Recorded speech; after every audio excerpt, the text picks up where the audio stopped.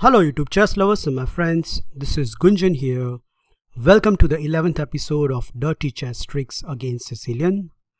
In this episode, I'm going to show you a wonderful tricky line against specific Sicilian Najdorf variation from the white perspective. The opening arises after the following order: e4, c5, knight to f3, d6, d4, c captures d4, knight captures d4, knight to f6, attacking e4, knight to c3, defending, and now the characteristic Najdorf move a6. So controlling the b5 square. The line I am going to recommend in this video, starting with the move bishop to c4, known as Sozin variation and one of the favorite choice of Bobby Fischer. Here the obvious choice from the black is to play e6, blunting the diagonal of the bishop, and black is all set to play the move b5 with a tempo. So accordingly, white plays the move bishop to b3, and now b5 is the most popular choice by the black here. Okay, white is going to castle on the king side, and now you can see I have highlighted by the arrows, black has plenty of the good option. Now amongst them, bishop to e7 is the main line. However, black has frequently tried other options. In this video, we are going to concentrate on the move knight b to d7, which is popularized by Garry Kasparov, and black has a very cunning idea. He wants to play knight to c5 and then taking the bishop pair and then slowly open up the game.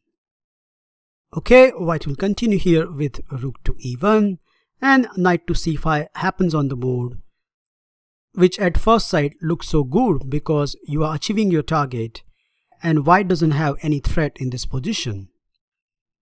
Well, when I searched this position in online database, I found out that there are more than 70 games played from this position, including some master games. And I feel very pity about the white player who lose from this position, because as it turned out that knight to c5 is a big time disaster for the black. Here white has tried many options as I have highlighted by the arrows, but there is one move in this position which completely gives white a winning advantage. Before I move on, I like you to pause this video and find out what is that move which instantly put white in a driver's seat.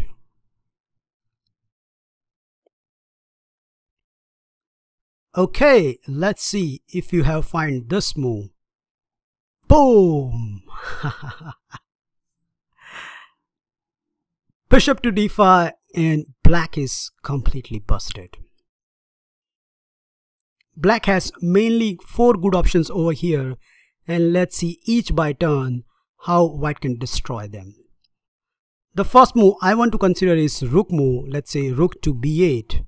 Well, after that, white task is very easy. You can see it, right? Yup, it's knight to c6, forking 2 big guys, queen to c7, and now simple knight captures b8.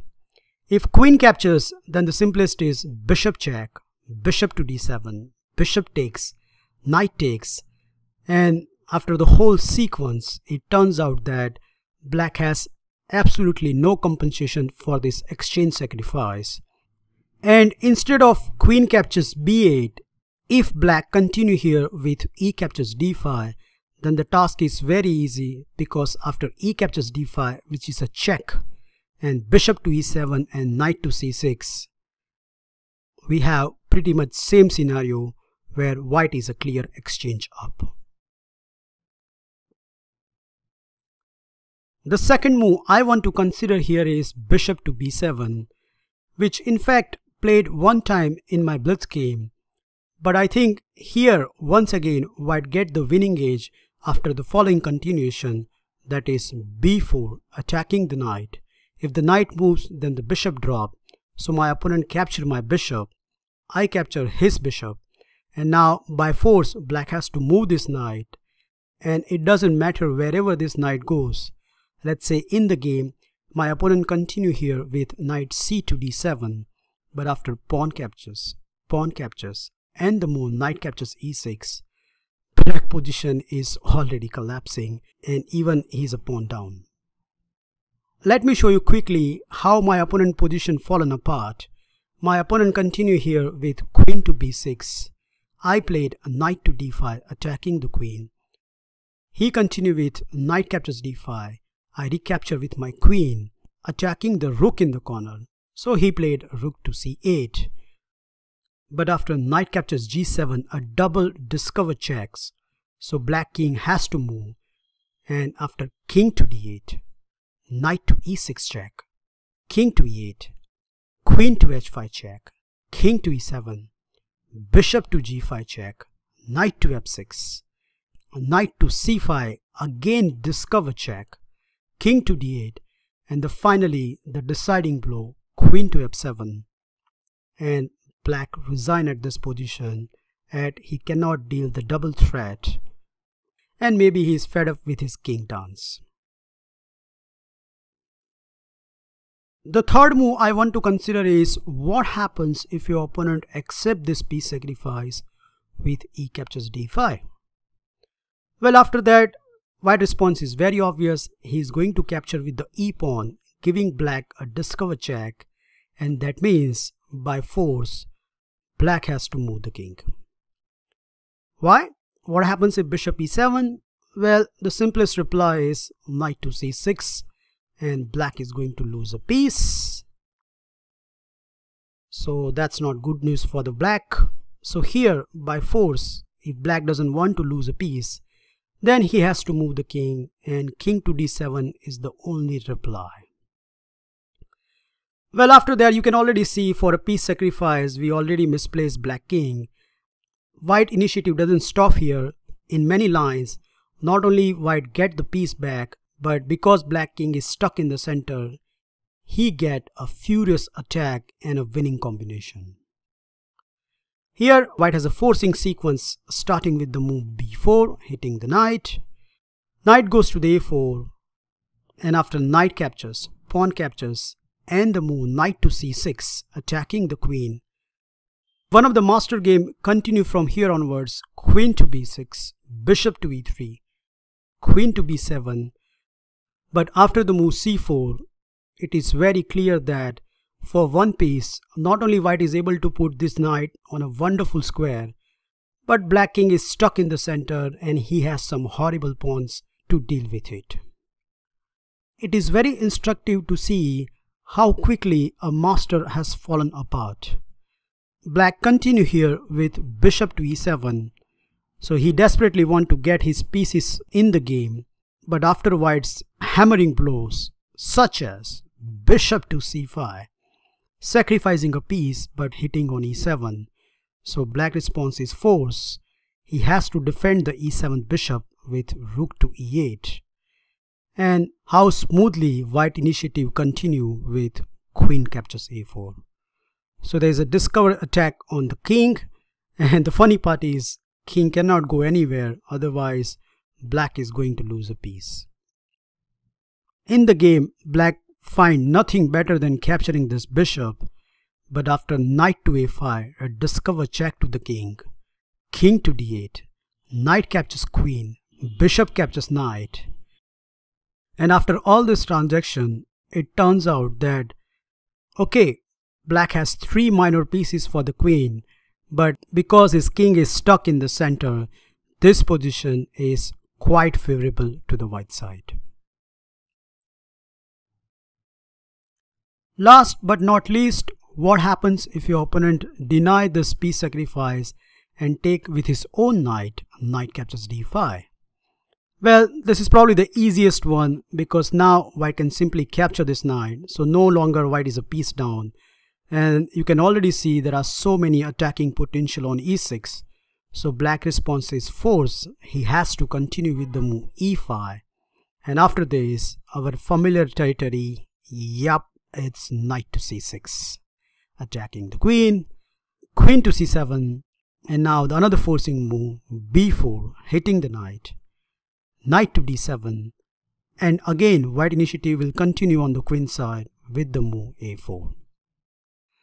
So there is a threat of a captures b5, so black is forced to capture this pawn, And after that, instead of routinely capturing back, white has this wonderful move in the picture, b5. Well, black has two options, whether to capture this pawn or continue with his kingside piece development.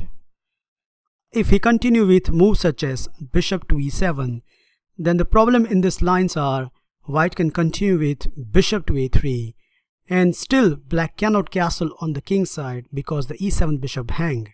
And if he try to be sneaky with the move bishop to d8, protecting the bishop and now ready to castle, but there is not enough time, as after knight to e4, this king is not going anywhere.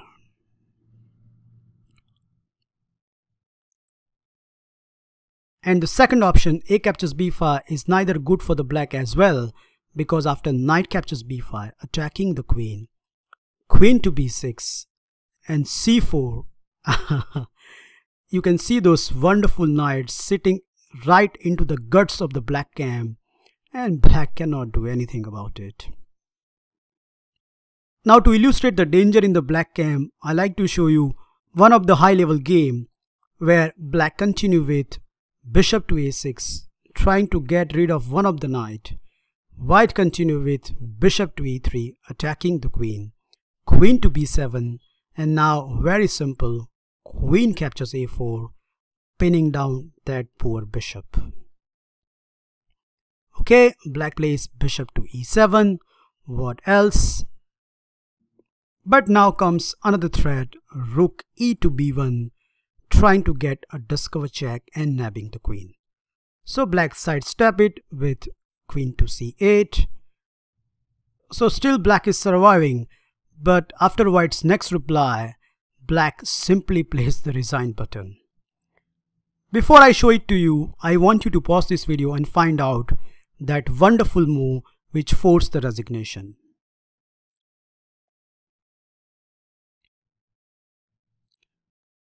Are you ready? Have you considered this wonderful move? Knight to a7, bam! Creating a roadblock for the bishop, and unfortunately black cannot deal with both the threat. In the game, after queen to c7 and queen captures a6, white emerged with a piece advantage and black still cannot able to castle on the king side.